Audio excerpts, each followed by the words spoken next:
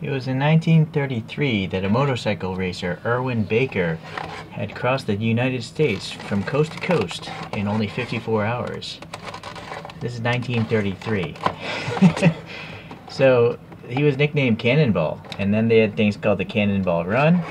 And so then in 1999, a British entrepreneur, Maximilian Cooper, created something called the Gumball3000 in honor of the Cannonball Run, and I guess in a way Aaron Baker.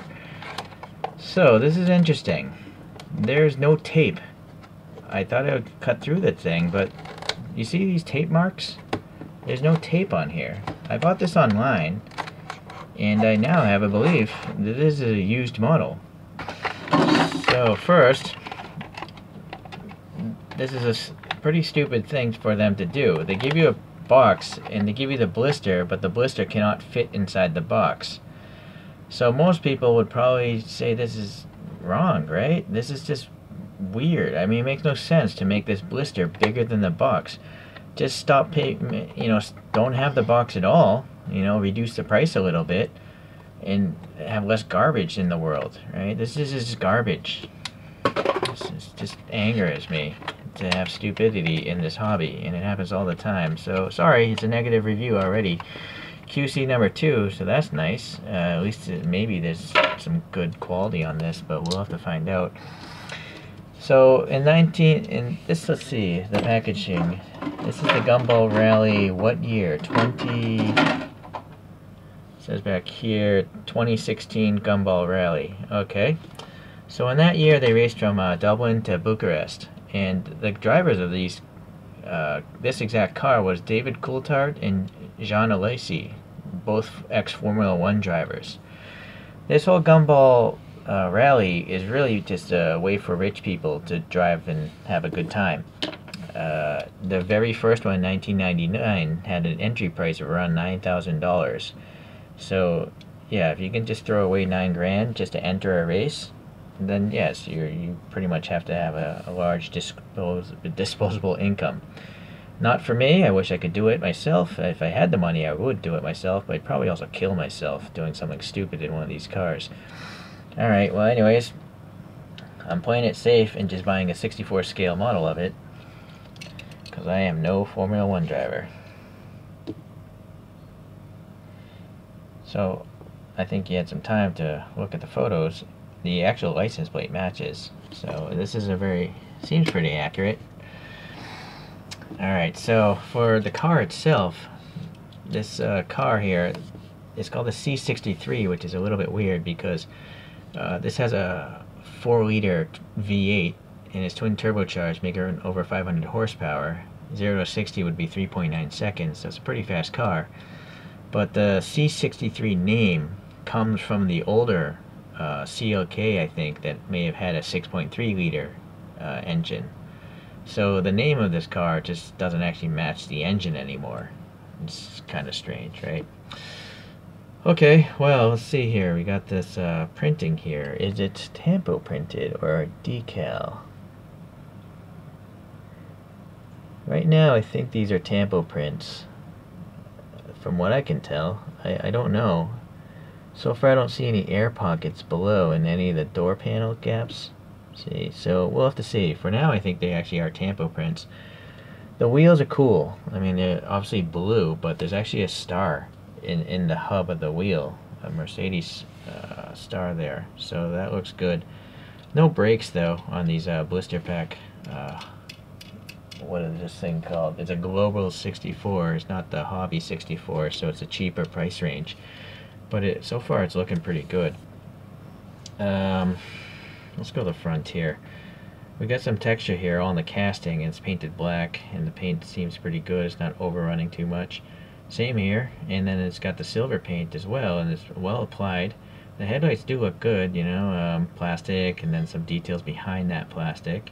The little blue on the chin spoiler here looks well done, and same with these tiny little molded in canards.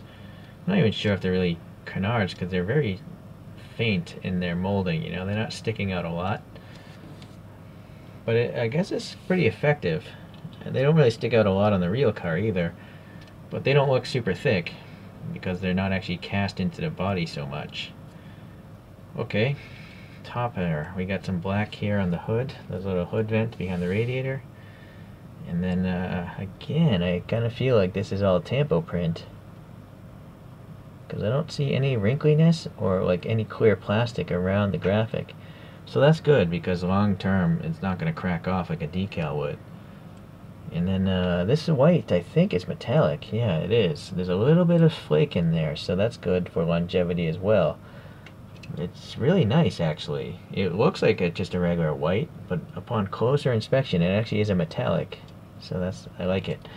Okay, the wiper blades are sticking up, painted black, as well as the black on the window, and I think this is tampo printed as well. So that looks good. Up top, we got a little black in the rain gutter, and this little antenna bump here. And again, tampo printing. Going down here, a little more printing, and it all looks good. Even on the wing here, even on the wing is tampo printed. There's no decal wrinkliness. And that wing is not super thick plastic. It's actually quite thin. It's quite nicely done. You can also see there's a rear view mirror hanging up there, so that's a good detail for something like this. And no defroster lines, which I like, because you don't really see them on the real cars.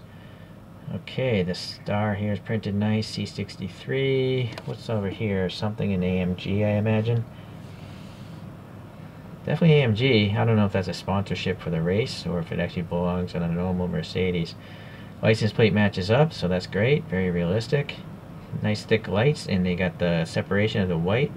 And it looks like there's molded detail behind this plastic. You can see some ridges back there. A little extra plastic flash there, but it's okay. Tiny, I don't know if that's contaminant.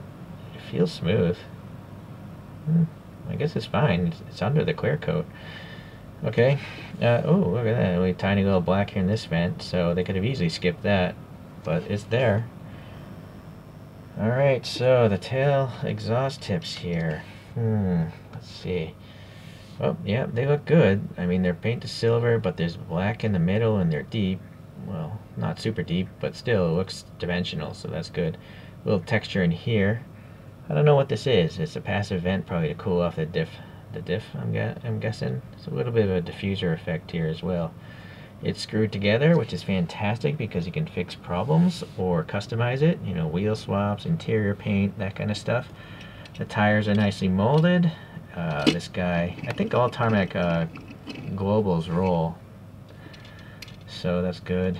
This base is metal, so if you actually want to run this down a Hot Wheels track, you could. It seems a little too nice to be doing that, in my opinion, but I'm guessing maybe you guys do that, because a lot of people always ask, does it roll? There's some black paint here.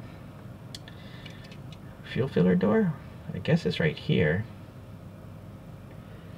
I'm just looking again to see if there are any decals. No, this is all printed.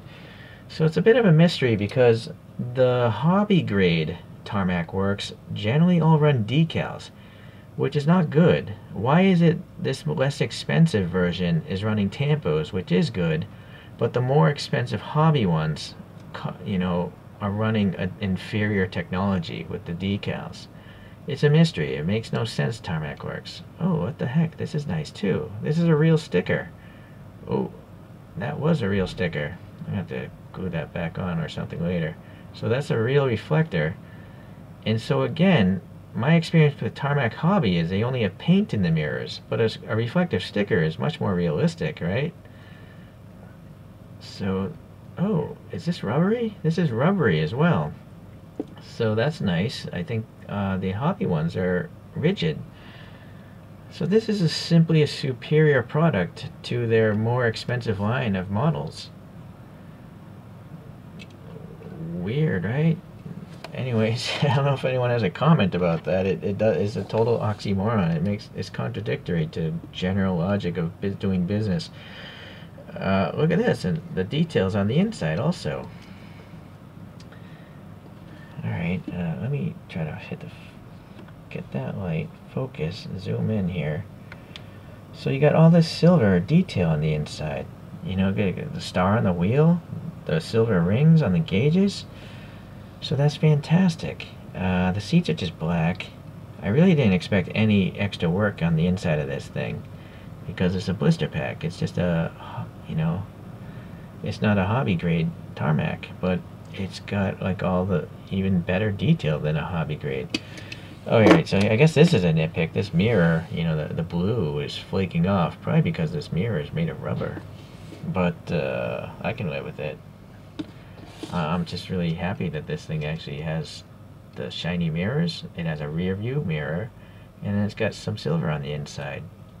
The only thing that's missing really is, you know, there's no brake system. That is something you would get on one of the hobby grade Tarmacs. But for the price, man, this thing is pretty awesome. Alright. Okay, well, let's compare it to a couple other CLKs, or C coupes, I guess. I think this is based off a C series Mercedes. There's a picture of one of the rallies, so obviously this is a bunch of wealthy people. You know, if you're racing around in one of those, this is probably just disposable. They're just like, yeah, if we total the thing, or maybe they just left it wherever the race ended. Alright, well, anyways, let's take a look here at the CLK done by UCC Coffee. This is a freebie that came with some 2 cans of Japanese coffee.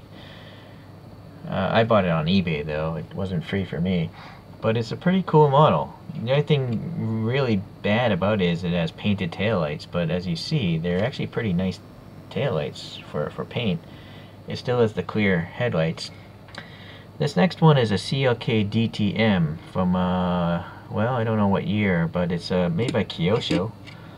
And so it's a full-on race car.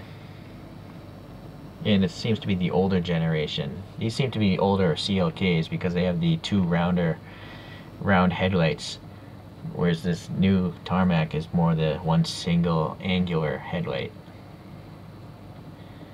Anyways, they're all good models, and so I'm pretty happy to have them all in my collection. Just for fun, I'm going to throw in this Matchbox. No, it's not Matchbox, it's a Hot Wheels, and I put my own 3D wheels on there. But it actually looks like it could be 1/64 scale, that Hot Wheels. Alrighty.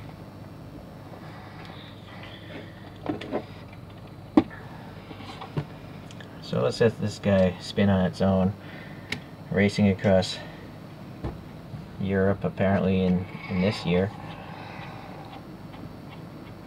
Well, it started out as a negative review. I was thinking it's going to be a disaster just based on the poor packaging decisions, but it turns out to be a fantastic model. It's actually better than some of the hobby grade ones.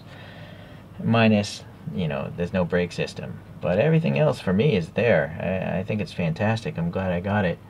So if you like the Mercedes coupes, you probably definitely want to pick this one up. I know they have a normal street color, like it's an orange and black racing stripe kind of car, and I was tempted to get that. But I thought I'd go with this one because I just don't have many models with blue wheels, right? The color choice on this thing it's a pretty crazy livery. So that combined with the gold number and Gumball Rally logo, it works for me. Maybe garish for other people. Alright, it is a garish paint scheme, but it's different, so I like it. Okay, well, I guess maybe someday I'll get another CLK or some sort of C coupe or some sort of Mercedes coupe, and hopefully you'll be around to see that review to come. Alright, later days.